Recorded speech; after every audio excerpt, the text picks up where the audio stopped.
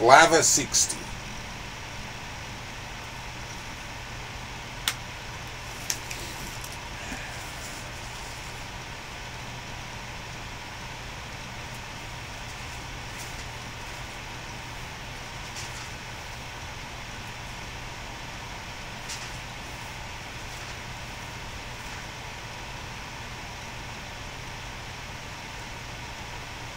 Psalm 120.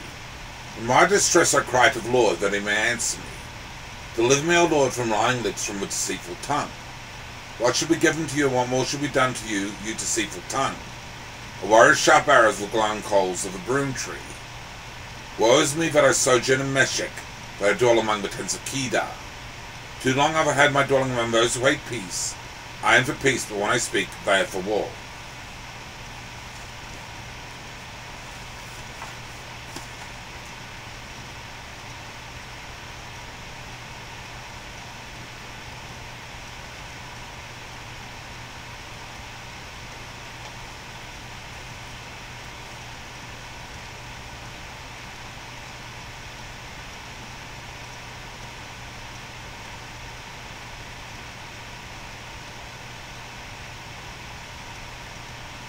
Genesis 6:11.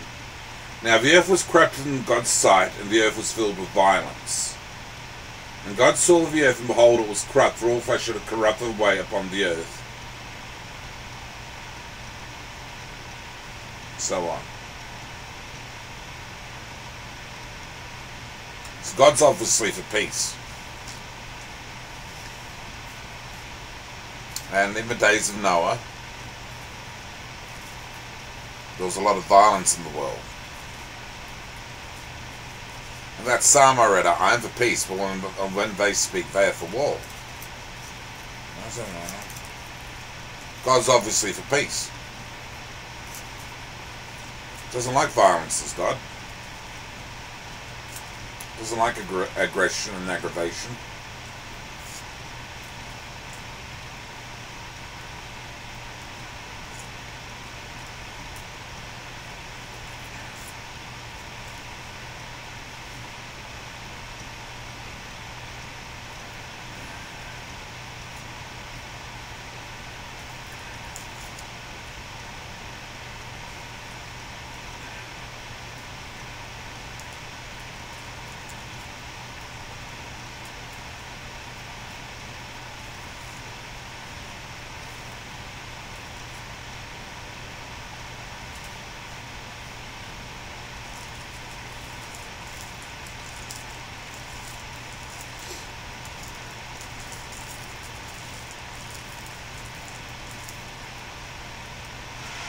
So God tells Adam, don't disobey him. And he tells Cain, don't sin.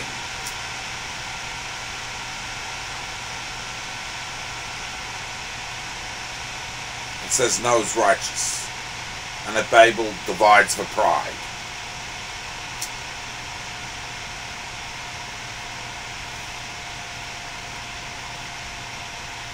So you don't pursue a pride system of life.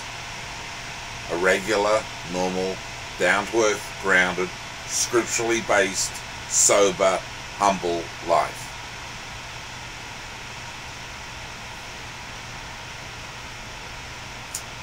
And when you're building up your Tower of Babel,